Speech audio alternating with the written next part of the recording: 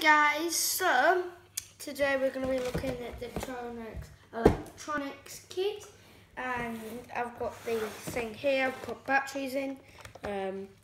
Unfortunately it doesn't come with batteries. I'm just gonna do this large LED light, then I'm gonna do a small LED light, then another small LED light. I've never actually seen this work. Okay. So you connect this one to so first I'm going to do the large LED. I'm going to connect this one to that one, and then connect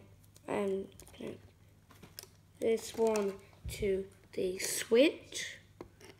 Now I'm going to connect the switch. It's quite a simple one. I learnt this one off by heart. So I don't think I could learn any others off by heart. Oh, and do you like my new tattoo? It looks like a monkey with bushy eyebrows, and it's funny. So now I just flick the switch and it turns on. Look at that. So now I'm gonna do this. So this one. So I'm gonna change it to the small LED.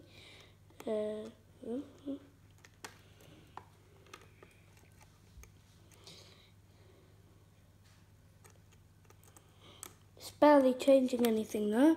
You just change where you just go somewhere else. So look at that. Lights up. Bam.